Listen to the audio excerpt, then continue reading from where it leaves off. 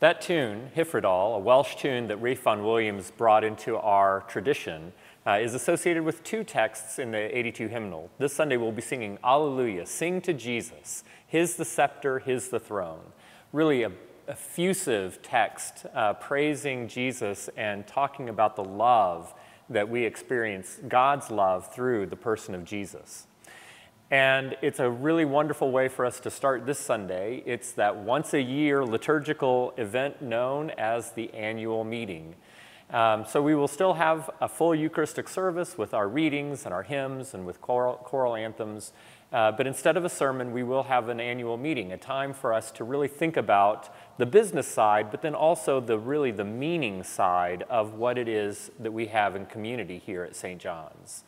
Fortunately, the readings appointed for this Sunday really help us frame that annual meeting in a more perhaps liturgically appropriate way. We have this beautiful reading from Paul's letter to the Corinthians where he talks about what it means to be in community and what does it mean to be in relationship with each other and not just following a figurehead, but to actually be a living body of believers together. And then in the gospel, Jesus continues calling his apostles and sending them out in this early part of his earthly ministry where he is right at the beginning saying that he is calling people together to preach good news to the world. And so our hymns and our anthems will all pick up on those ideas and really help us to think about what kind of a community we want to be here at St. John's in Knoxville. And of course, the music will also help us reinforce some of those ideas. Perhaps most significantly, the communion hymn that we will sing, I come with joy to meet my Lord, forgiven, loved, and free. And it starts with that sort of introspection, but it goes on to talk about the community that we have in communion.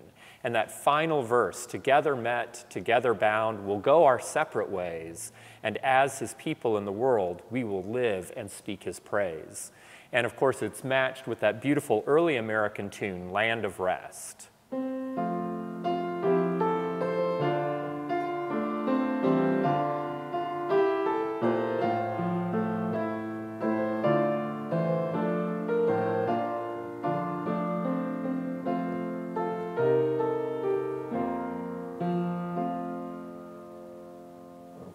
In between those two, the choir will be singing a piece that has been around in our library for a while, but it's been several years.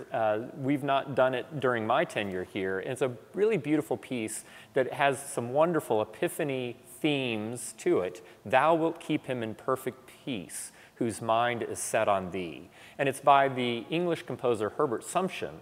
Herbert Sumption was largely self-taught. He kind of figured things out just by singing English choral services in college and growing up, and taught himself to compose. He ended up being the organist and choir director at Gloucester Cathedral for a long tenure and wrote a lot of his music for that choir there. So this text, thou wilt keep him in perfect peace, Herbert Sumption creates this very placid, flowing musical texture to kind of exemplify that sense of peace. It starts off with this beautiful undulation in the organ.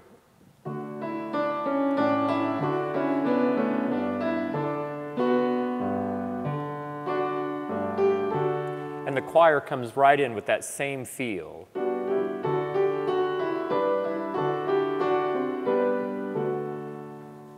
And while it swells in the middle and gets a little bit bigger and more full of energy, it comes back to that peaceful sound at the very end.